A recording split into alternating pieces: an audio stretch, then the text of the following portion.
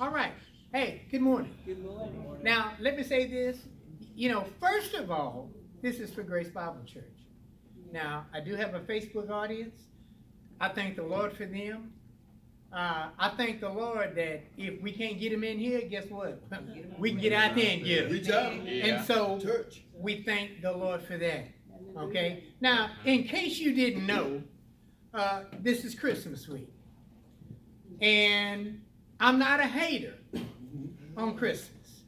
Let me just go ahead and put that out there. Okay? Now, I'm not big on Santa Claus because that's fantasy, that's fiction. You know, there may have been a guy that actually lived that they call Santa Claus, but I don't want to disappoint you. Ain't never been no Rudolph. Let's just go ahead and get that understood. Okay?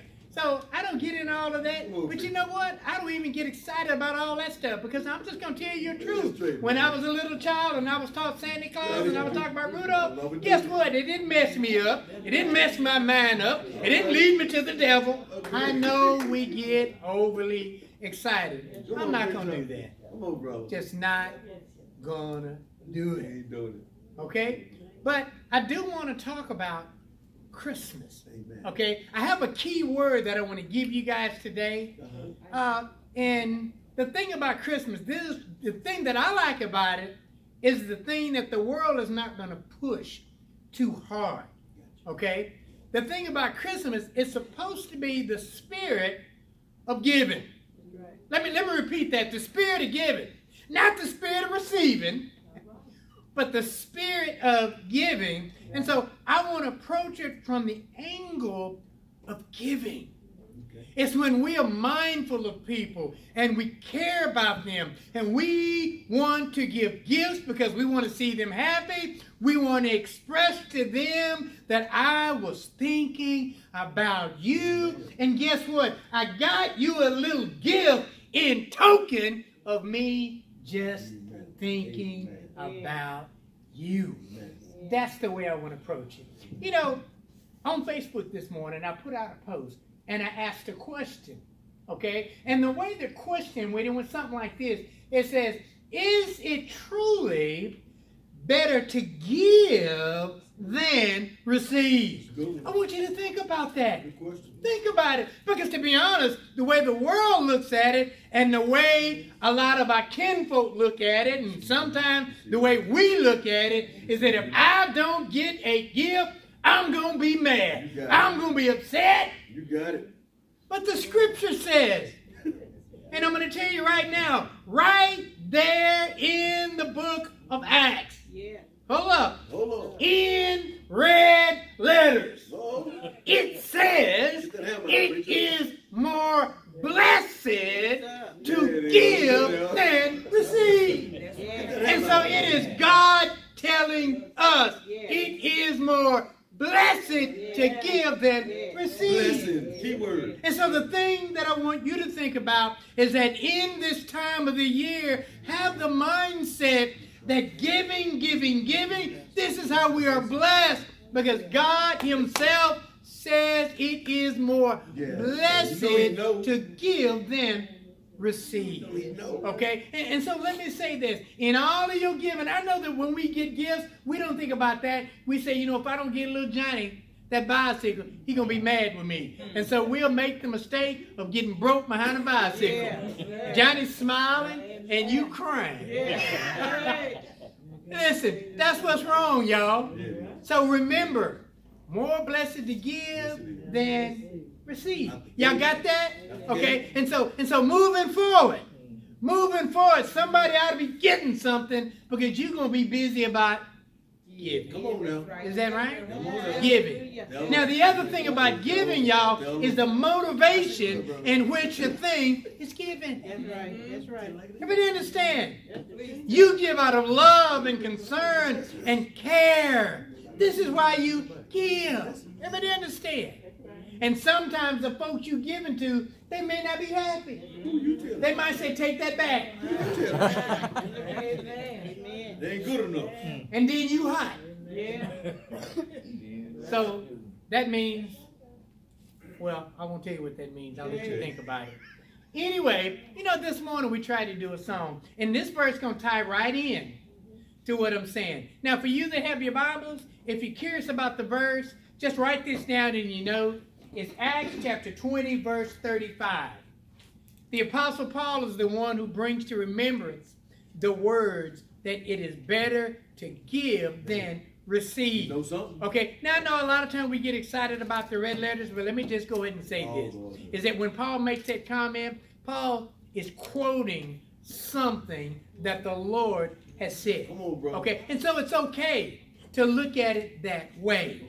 Okay, and so we got that verse down. Okay, now the other verse that I want to give you, this goes in line with the song that we tried to sing that we messed up.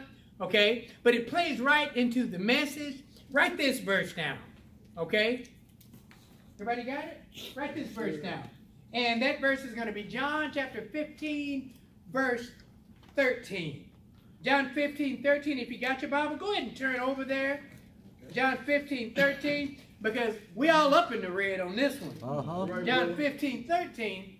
And this verse, whether you know it or not, speaks to the issue of giving. Okay, now I want you to understand that in the verse, he's not talking about a Tonka truck. Come on, brother. He's not talking about the giving of material things.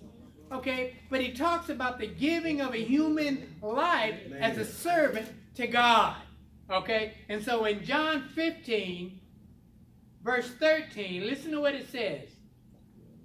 Greater love hath no man than this. Stop. Now notice this. Wow, he's getting ready to tell you something. Yeah. Greater love than no man than this. Come on now. That a man lay down his life for his friends. Now I want you to understand, when he talks to the issue of a man laying down his life, yeah, he can be talking about maybe dying for someone else, but you know, that's not what he's talking about. What he's saying is that you lay down your life in the sense that you have given yourself to God as a living sacrifice on behalf of others. And so when we serve one another, he said, there is no greater love. I want you to understand that when you give of yourself, it is love, but it is also a gift. It's a gift. It's a gift. Let me tell you something. Listen to me. The idea of serving this time of the year, big families are celebrating. People are happy. They're eating. They're having the greatest of time. But I want you to understand that that is not true of every man today. Because there are many who don't have families. There are many that loved ones may have passed in this season. It brings back painful memories. A lot of people are suffering in times like today. But yet God is calling on you and I to demonstrate this no greater love, that we will lay down ourselves and give those that are suffering something that is more precious than material things. You know what that is? It is time. It is you going to them, listening to them, praying for them, just spending time with them, giving of yourself. And this is what the verse is talking about. And so I want you to understand, this time of the year, you might be getting all of the stuff that you want. But think of those who aren't. And so when the verse says that there's no greater love, listen, if you want to walk in the love of God, give yourself. Lay down your life for another. Okay? Now I want you to understand that when we look at the verse, when it says that there's no greater love, well, I want you to understand the beauty of God is he'll say something.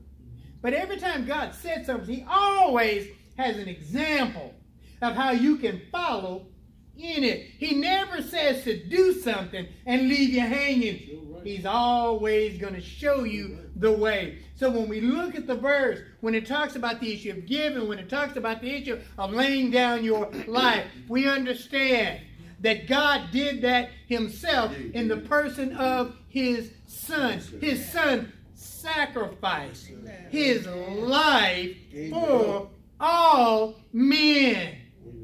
Everybody understand? And so the scripture will give us example of how we are to walk. And so let me say this. Christ set the example. Now, here's our text, everybody. And it's just 2 verses. Turn to the book of Ephesians. Go to Ephesians chapter 5. We're going to look at 2 verses. Because now we want to talk about the man that laid down his life. And when he laid down his life, it was an example of that no greater love. Everybody understand? Okay? Ephesians chapter 5. And look at this. Everybody got it? Listen to what Paul says. Okay? Paul says, first of all, now he's talking to the children of God. And he says in the verse, he says, be ye therefore followers of God, as dear children. He said that we're to be followers of God. Followers of God. In other words, the thing that God has first done already himself, we give proof that we belong to him by demonstrating what he himself has first done for all men. And so when it talks to the issue of love and it talks to the issue of giving, it is us following the example that God himself first done for us. And so he says to us as the children of God, he says once again, be ye therefore followers of God as dear children. Watch this. Notice the command that he gives. He says to you and I in the next verse that we are to walk in love. Stop. We are to walk in love. Now God gave the example of what that love is, but he says to us that we are to follow God, we are to walk in love, and then God says, look, let me tell you what I'm talking about. Let me tell you the example that has been set that you can look at and follow it. So in the verse he says, and walk in love, here it is, as Christ, here it is, as Christ also hath loved us. Stop for just a second. You got it. We can say, I know that Jesus loved me. We'll say that. I know he loved you. Listen, if you're saying, I know Jesus loves me because I got my health and strength, well, you falling short. If you say, I know he loves me because I got the Tonka truck or the motorcycle or everything that I want for Christian and I'm happy and I know he loves me because of it, well, you missed tomorrow. Because see, the first thing that we have to understand in Jesus loving me is kind of like what Paul says. Paul said, listen, I know that Jesus loved me. How you know, Paul? Paul said, he loved me and gave himself for me. He gave himself.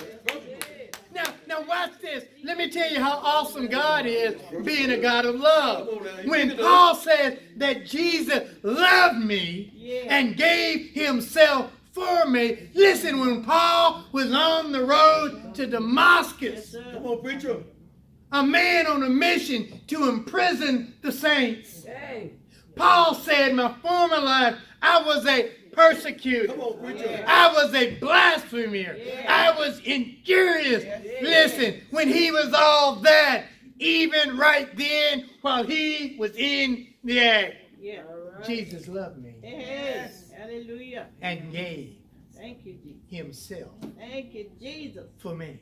Yes, Lord. Thank you. Listen, if Christ had not given himself, there would be no salvation. Right.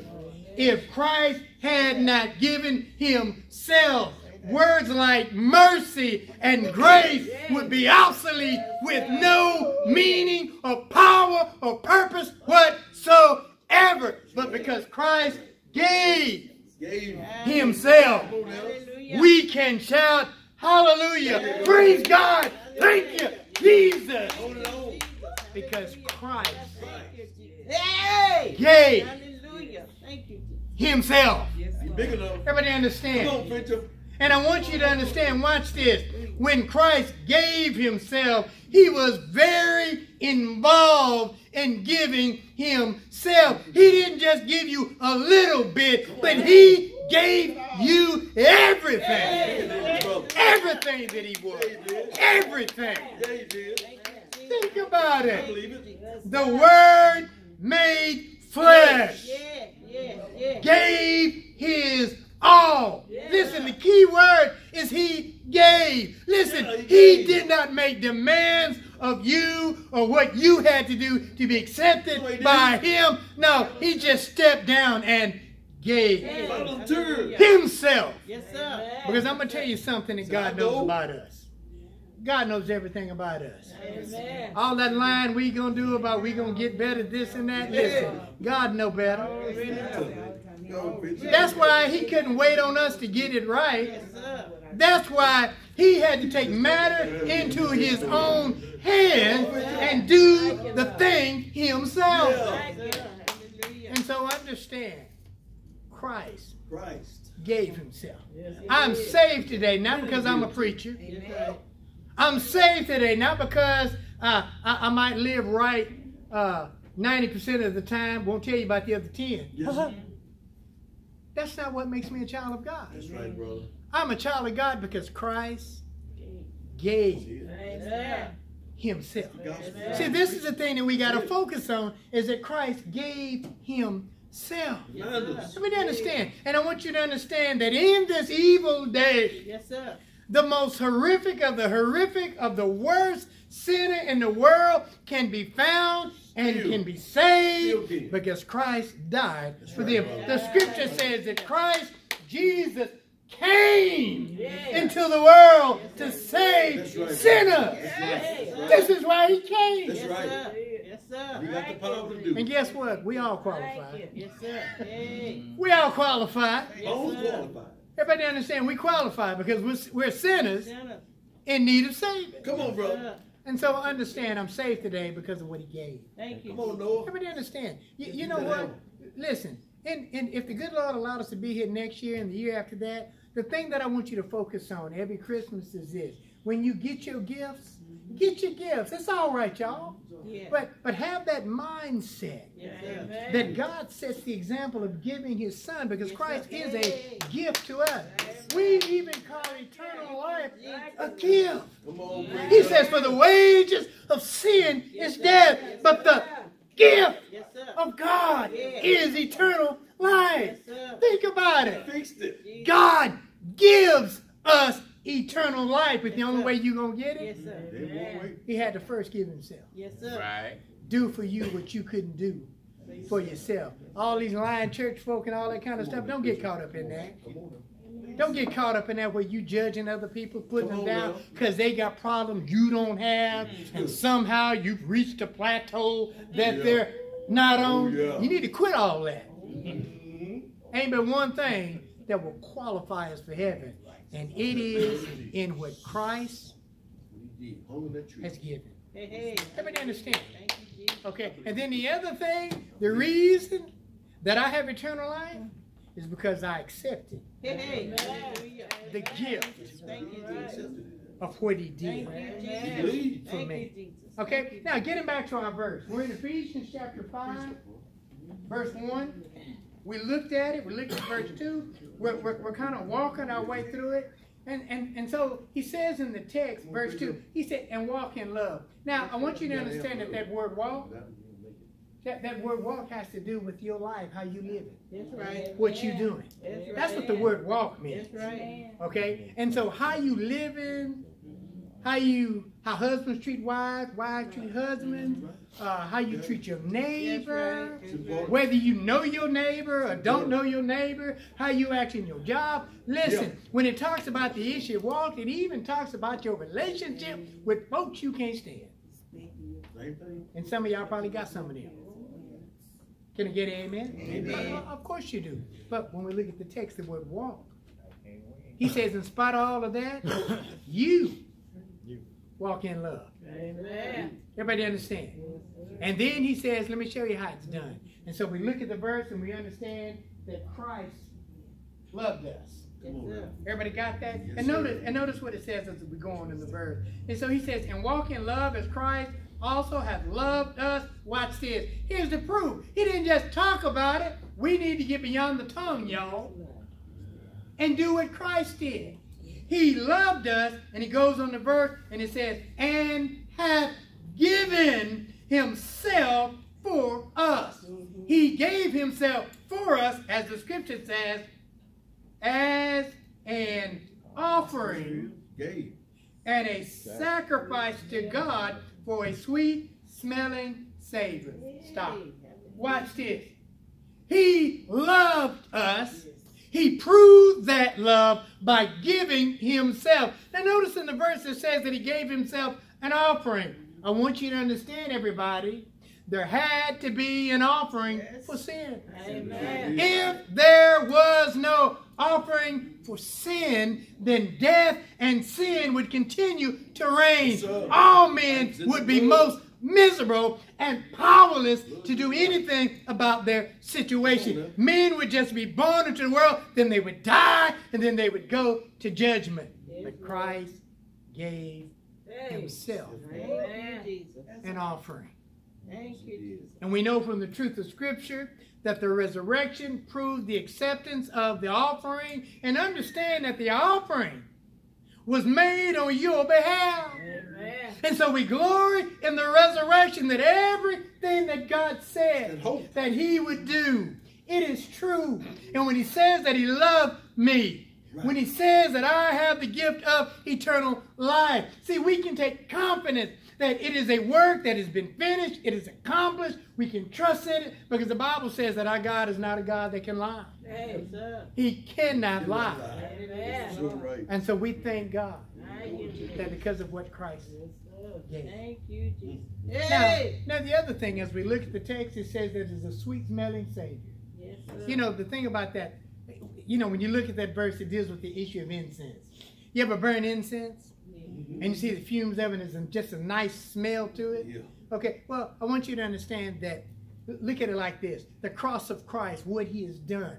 It is a sweet-smelling Savior. Number one, it is pleasing to God. The reason it's pleasing to God is because the one who knew no sin Hey! was made sin for us. Amen. But I want you to understand that, yes, he took my sin. Yes, he went into the grave. But yes, he got up. Job. And when he got up, he didn't get up with sin attached to him, because we understand that through the working of the cross, the writer says in the book of Hebrews that he put away sin by the sacrifice of himself. Understand, child of God, that there is nothing Yes.